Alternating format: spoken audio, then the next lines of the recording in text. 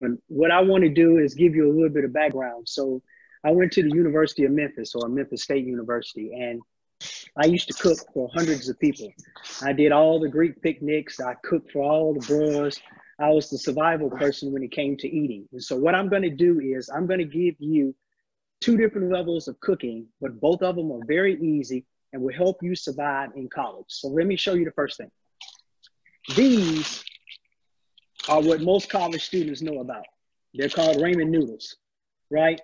And unfortunately, you know, if you got to eat them, that means you're at the bottom of the barrel, but they will get you over, all right? They come in beef, they come in chicken, and there's lots of things that you can do to these in college. I'm gonna go over that in a second, but I'm gonna show you a couple of things. So remember, ramen noodles, beef, chicken, creamy chicken, shrimp flavor, they got them all. They're about 23 cents a pack, but what they will do is make sure that you eat if you don't have food. Now, a lot of times you may have a meal plan or something, but if you're in the dorm and it's a snowstorm in the middle of winter and you got the choice between walking over to the cafeteria or sitting in your dorm room, a lot of time you'll choose a pack of ramen noodles. All right, so just remember that. I want to go over a couple of pieces of basic equipment that is really important when you're in the dorm. Number one, try to get you some good microwave dishes. This is just a basic microwave bowl. But the important part is that if you're cooking some ramen noodles and you put it in a basic styrofoam or plastic bowl, like one of these, it's gonna melt in the microwave. And then all of your juices and everything will run all over the sink and all over the microwave. So you want a good plastic microwave bowl. This is a microwave bowl. These are microwave dishes. They're just basic microwave dishes. You can buy them at Walmart or Target. You can get them on Amazon. They come with lids. These are really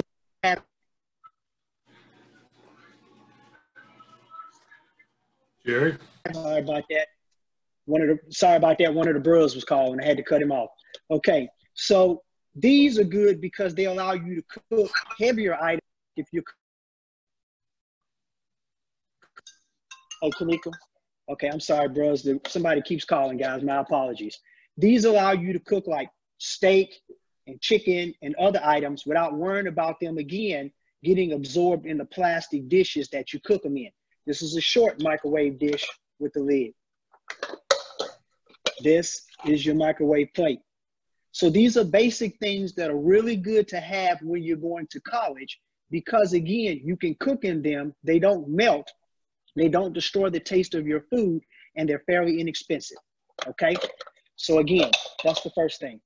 The second thing is this. No matter what you cook in college, you're gonna need some seasonings. Now, you can go to the grocery store and buy expensive seasonings, but if you're on a budget, you wanna go to Walmart, and there's some basic seasonings that you wanna get. This is your garlic powder. This is like 90 cents at Walmart. Sometimes you can go to the dollar store and you can get them 2 for $1. Garlic powder, get you some salt, and then get you some type of a seasonal. Sometimes it's Lorry, but for the most purpose, it's just called everyday seasonal. Okay? All right.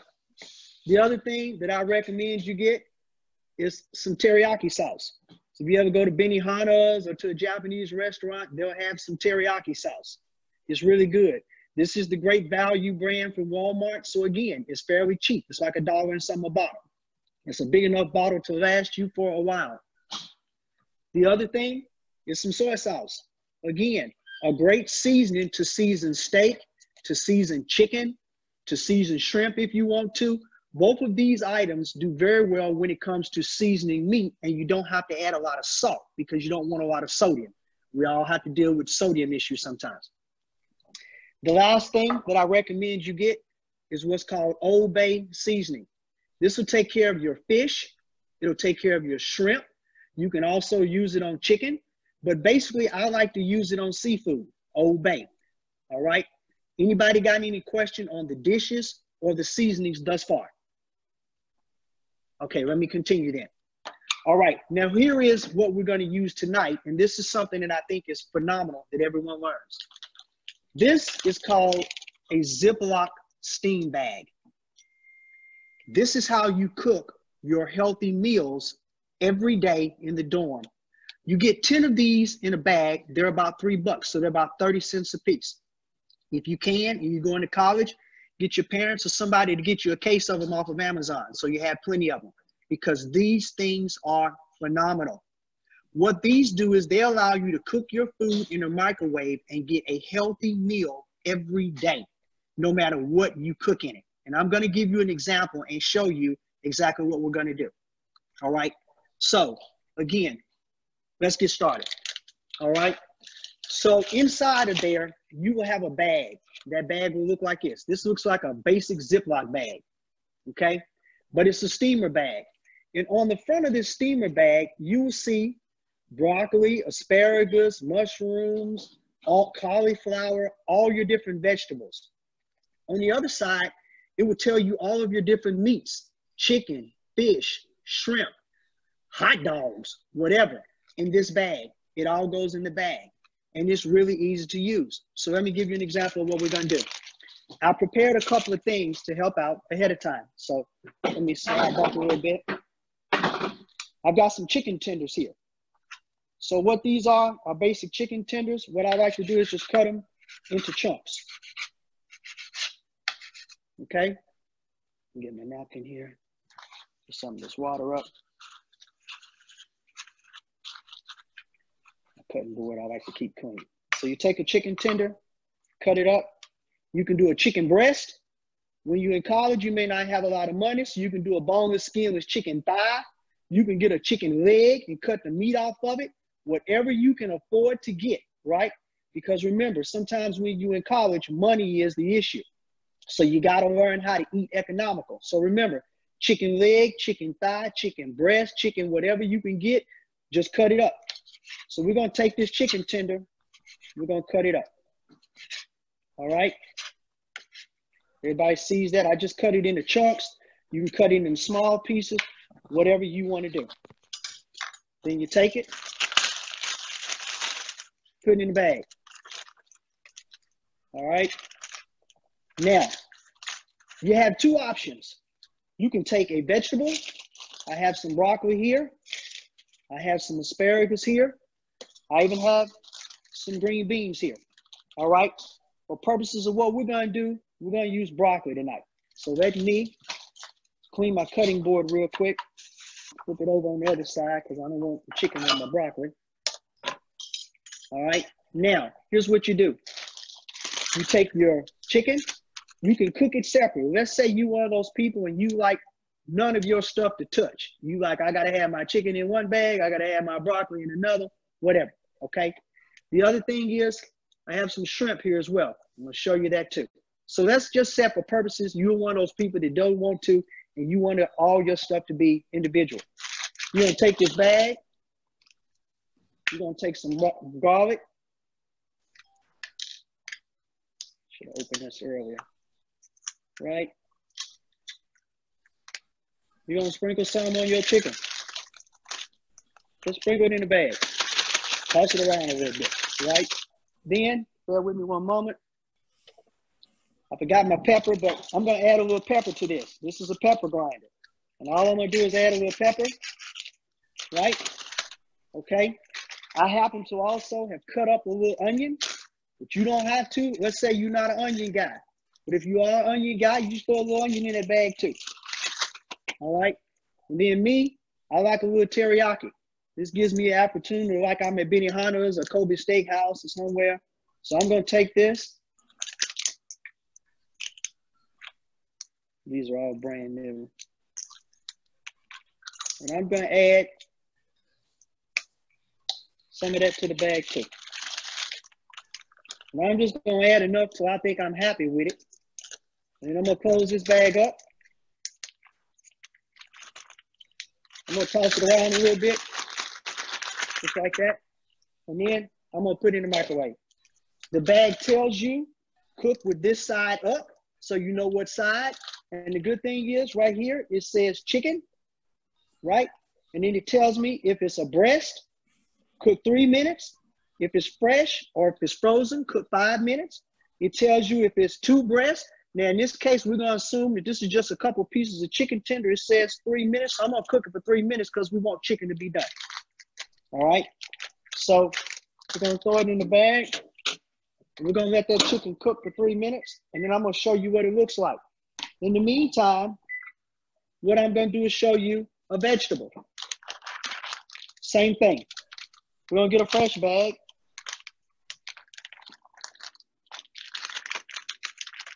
We're gonna take the bag, we're gonna open it. We're gonna put a little fresh broccoli in here.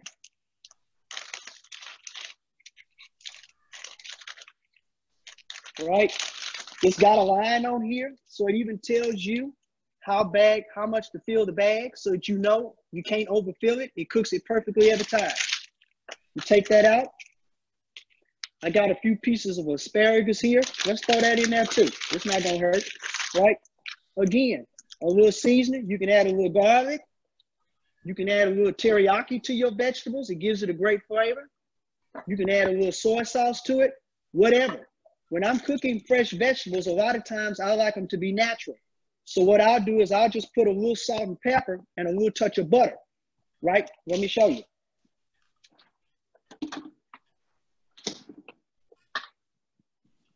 So what I like to do is take a little touch of salt. This is just regular salt. And remember, you don't want it to be too heavy, because remember, guys, when you're cooking, it's better to use a little bit of seasoning and add some more seasoning on the end than it is to over season it and it be too salty.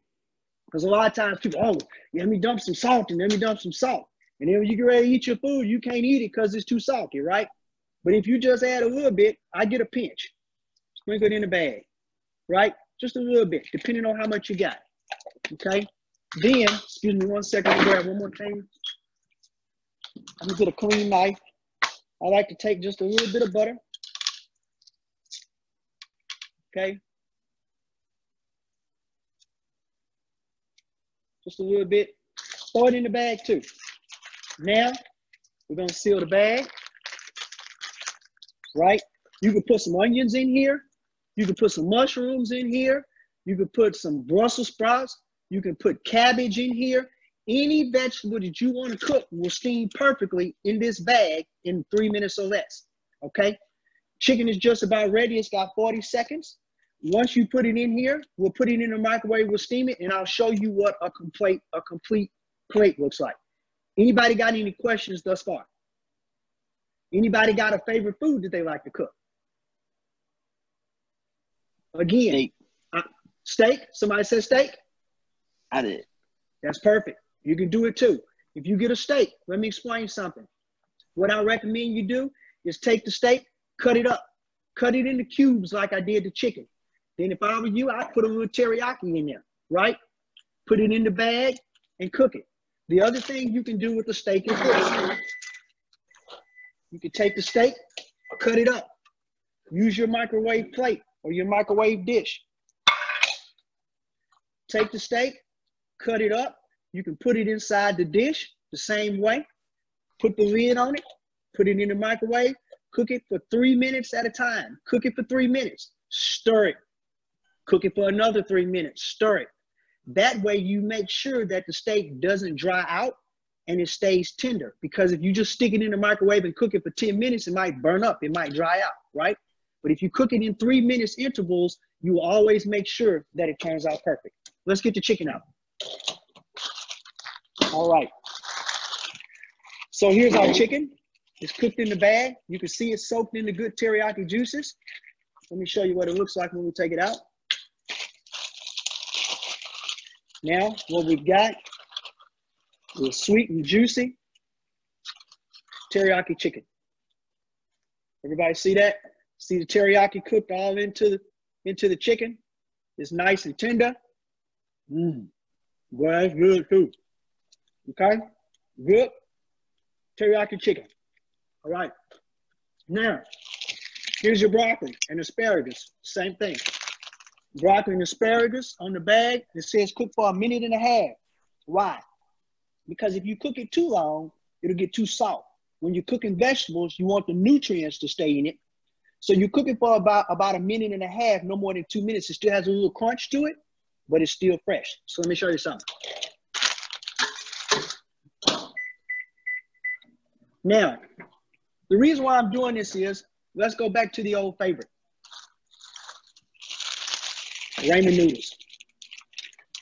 You can take the teriyaki chicken or just regular chicken. You can take your noodles, put them in the bowl. Now, I got a technique to cooking ramen noodles that I think is really important. I'm going to explain it to you. I always said take the bowl and fill it about halfway full of water. Put your noodles in there and cook it according to the instructions. And then wait to the end to get ready to pour your powder, your flavoring on. Because if not, then what happens is the noodles turn out watery. But if you fill your bowl halfway, put your noodles in, let them cook about 3 minutes, if I remember right. Stir it. Cook it again, a couple more minutes, stir it. When the noodles get soft, drain a little bit of the water off, add your flavoring to it. You can also, at that point in time, add your chicken to it. Let it cook in there for a little while. Then you got chicken flavored noodles with real chicken in it, which is better. One of my line brothers used to make beef noodles. He would buy a can of beef and then get the beefy noodles, mix the two in the bowl together and cook them. It was really good, right? So there's a lot of things you can do with ramen noodles and a 23-cent pack of noodles to make them taste better. All right, let me get the vegetables out. Hang on one moment.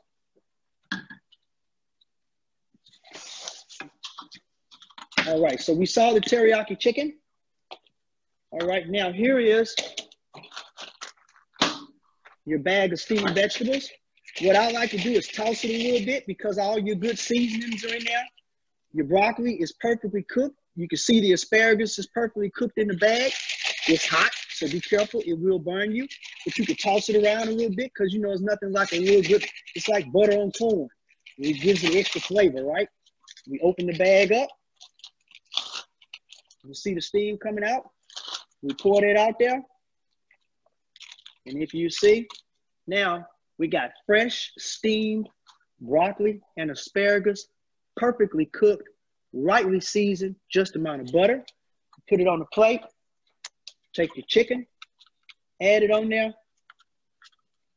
And now, guys, what you have is a healthy, non-fried meal that's been perfectly steamed and seasoned just right.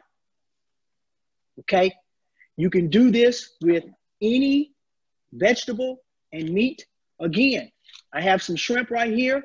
If we had a little more time, I'd teach you how to cook the shrimp, but we would do it the same way.